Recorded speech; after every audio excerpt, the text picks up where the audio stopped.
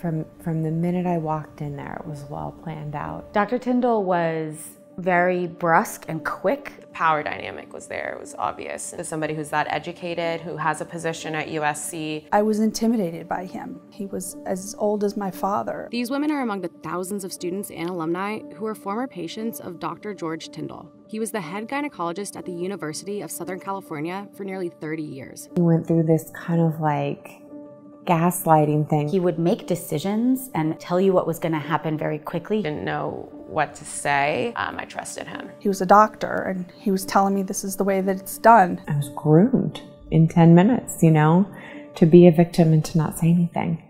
While court documents show that the university was warned by decades of student and faculty complaints about Tyndall's abuse, he was allowed to see patients as recently as 2016. Now, more than 750 women have filed lawsuits alleging sexual misconduct by Tyndall. The allegations against him have formed the LAPD's largest sex crimes investigation into a single suspect in the department's history. In June 2019, Tyndall was arrested and charged with more than 24 felonies. He has pleaded not guilty to these charges. These are the stories of some of the women who survived his alleged abuse.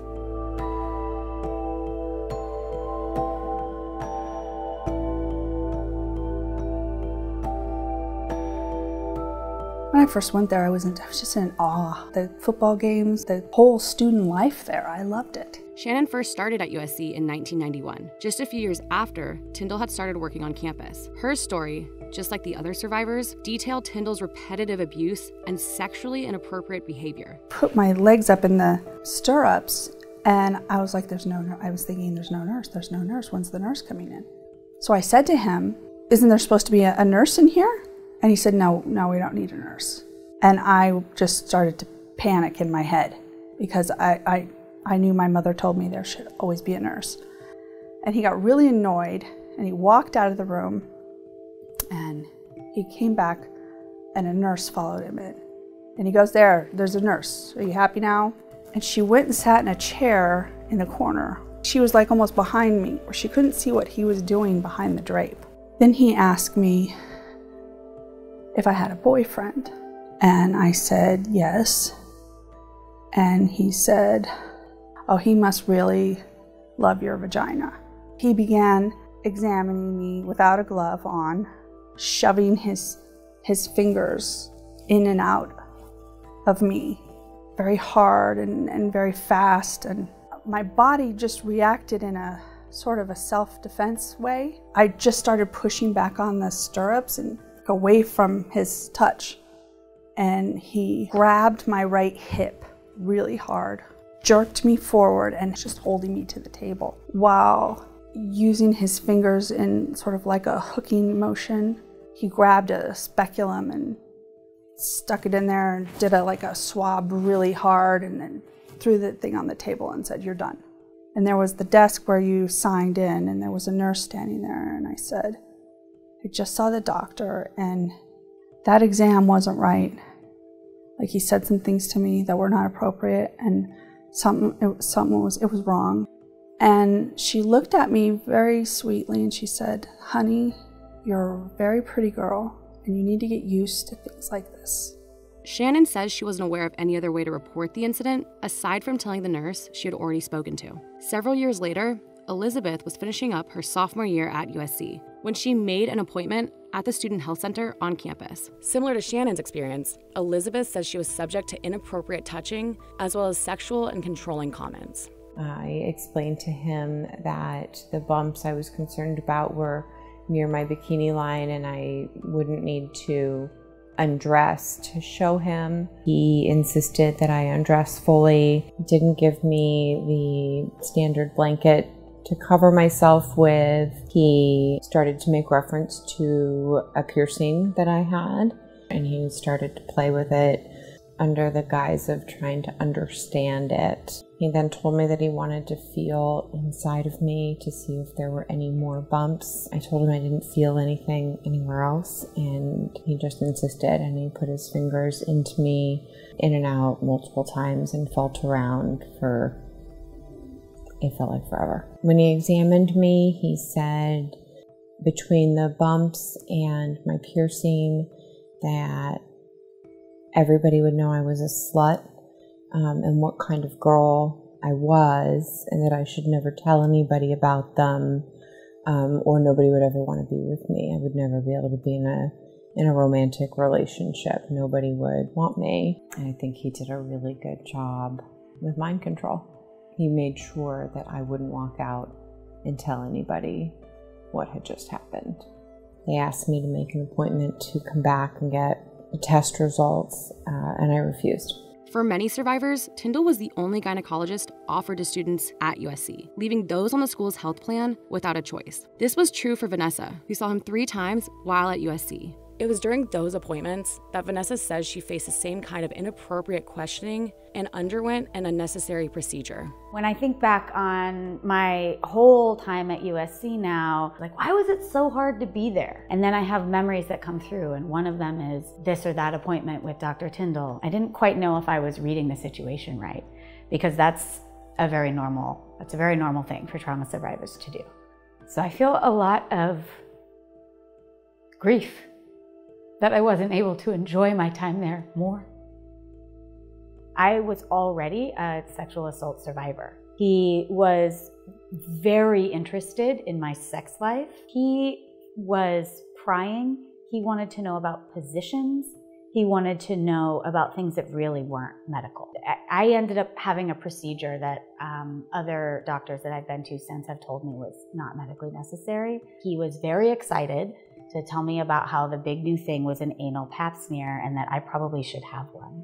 I didn't know what to do. I didn't get any time to think about it. It was an uncomfortable procedure. There wasn't anyone in the room for it. I felt really uncomfortable with the way the whole thing happened. But it was so confusing because of his mannerism that I just was swept along.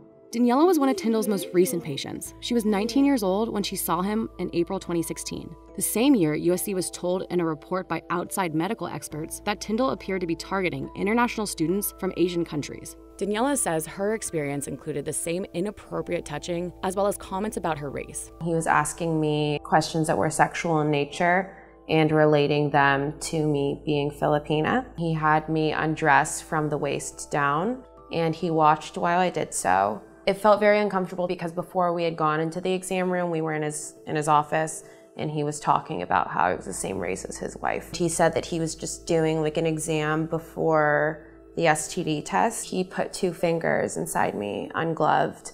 He looked at me and like grinned, and he said, "I think we better use some lube." And then he was like, "Okay, we can do the STD test." And then I got dressed and he watched while I did so, and then told me that I should make an appointment. I didn't.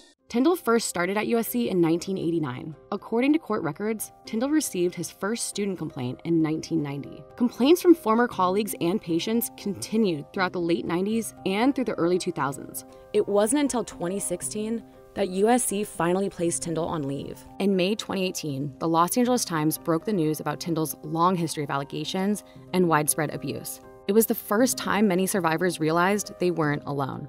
I saw his face, and his face just was like cemented in my memory. And then I saw how many women it was. It just crushed me. The fact that it went on, allegedly started before I was born and has progressed until I was 19, just like makes me so angry. As the number of former patients with similar stories of abuse began to build, the LAPD launched an investigation of its own. In June 2018, police raided a storage unit belonging to Tyndall. In it, investigators found a trove of homemade pornography, as well as what was believed to be pictures of patients taken during exams. They found a box of pictures of women's genitalia that was labeled 1993. And I live in terror that one of those pictures is me, because I don't know if he took a picture of me. I don't know, because he was behind a drape. And I don't know that my picture's not in there. And I don't know that that's not going to be the next thing that happens.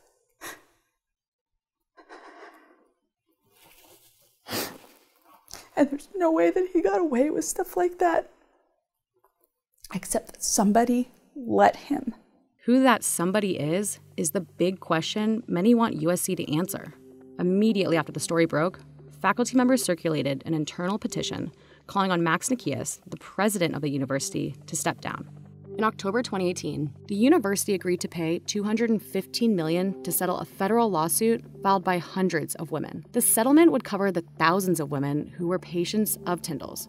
The most important part of the settlement to me is that it implements permanent changes at USC to prevent this from ever happening again. Meanwhile, Daniela, along with hundreds of other women, have filed lawsuits outside of the class action settlement. I'm very angry at USC, and I'm very angry that this happened, and I need those answers, and I'm not going to stop until I get them, and then we'll talk about settlement. The 29 charges Tyndall was arrested for in June 2019 only represent a tiny fraction of the allegations made by hundreds of women. That's because these charges only represent those within the 10-year statute of limitations.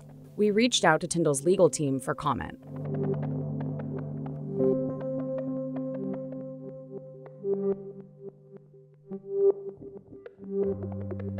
As I'm reflecting on the past 3 years of my life, I'm seeing how certain emotions and certain ways that I've felt or acted or reacted have been rooted from my experience with that doctor. You have to heal at the pace that works for you. So I'm still trying to heal from that experience and from my own response to it.